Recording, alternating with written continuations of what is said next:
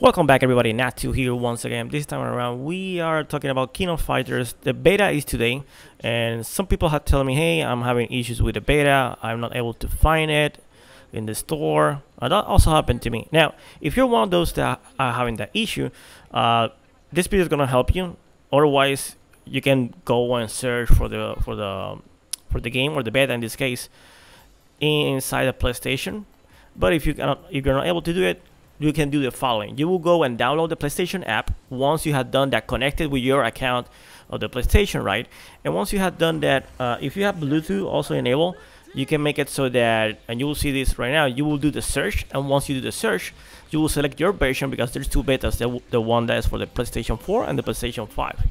Now once you select that, you can go over there and click it and then download it. Also, if you have the Bluetooth connected, you can enable, and keep in mind the PlayStation needs to be turned on for this to work. If you have all of it connected and turned on, you click download to the console and it will download it for you without going to the option. Now if you don't have that enabled, you can add it to the library, and once you add it to the library, you can look for it in your library inside PlayStation and then download it from there. Anyways, hope to see you all guys today playing the game, and I'm super hyped for this game. And yeah, see you soon. Bye bye.